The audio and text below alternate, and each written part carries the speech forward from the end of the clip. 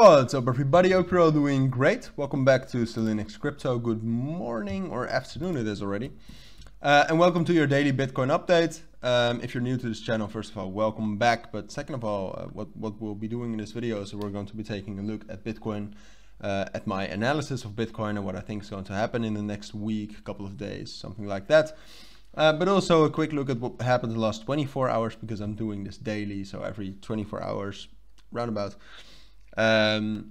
Alright, before we get on to the analysis, I quickly wanted to talk about something new going on at our partners at Fairdesk. So Fairdesk is the cryptocurrency exchange I use for my trades. It's one of the best cryptocurrency exchanges I think out there, and it's still rapidly growing with a lot of new bonuses and campaigns. So go check that out with the link down in the description. If you sign up through that link, you can actually get up to a 5,040 USDT bonus right now. If you need any help with that, hit me up. So the new feature they have at this point of time is Arena V2. So Arena V2 is a new feature where users can earn money just by prediction of the price of different cryptocurrencies. So as you can see, you can just say if you think the price is going up or down within a certain time period, and you can use USDT, Ethereum, or coupons. And coupons can be earned in what we just saw at the beginning of the video with the spins. So using these coupons from those spins, you can actually earn actual money by using those coupons in the Arena V2. So there are different ways you can actually get those spins to get coupons. You will get one by every $8,000 in trading value, which is, if you use leverage, easily achievable. By referring, so for every valid invitee, the inviter will get one free spin, and by joining other events on social medias like Twitter or the Telegram group of Fairdesk. So join right now through the link down in the description. And as I said, there's also still a special first time deposit bonus of 5,040 as a maximum, which you can access. I do an update on that and we take a look at Bitcoin. Volume is pretty much the same. It's at 25 billion, 26 billion. There's nothing wrong with that. It's not high, it's not low. And if we take a look at Bitcoin in particular, what you can see, and this fib needs to be updated, is what you can see if we drag this away. This is still my analysis, all right? So what I expect is that we'll find some more support at this level here between 20,900 and 20,500, but that eventually I think will drop down lower towards 20,000, find some support at 20,000, and then eventually drop down to this level between 19,000 and 18,700. So I still think that's what's going to happen. If we take a look over the last 24 hours, what happened yesterday is we actually took this touch off of the 236 fib, as you can see right there. I actually had a, and I'm not sure if I can look that up right now, I don't think so.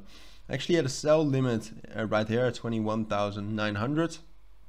Maybe I should delete that now because that was also partly based on the 236 that used to be at that level. But that doesn't really matter for this analysis. So I expected that move. But for now, as you can see, we're finding some support at 20,900. I still don't see us breaking above this whole level. All right, so there's still that opportunity that one of these moves could go all the way up to 22,300.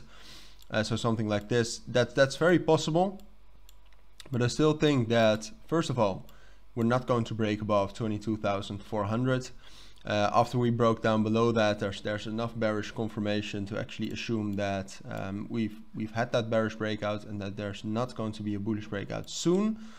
That could change if we hold 20,700 for a long period of time. Then maybe in a week we'll start to talk about breaking above this level again. But to me, it doesn't seem possible at this point of time. So I think we could actually touch that level. I don't think we're going to break that. I think for the next few days, we'll still consolidate on top of 20,500 and 20,900. But after that, what I expect, as I said earlier too, is a drop down to 20,000, which is a strong psychological support level. But I don't think it's strong enough. I think it's strong enough to bring us up to 20,700 again, to take a break retest and maybe consolidate on top of 20,000 for a little bit longer. But after that, I think we're dropping down to 19,400 and down to 19,000. So that's what I expect for Bitcoin for the upcoming days, upcoming week. That could change, but I'm quite confident in this analysis. So if you do have any questions about the analysis or anything I said, please let me know down in the comments. But for now, I'd like to thank you all for watching and listening, and I hope to see you all in my next videos. Bye.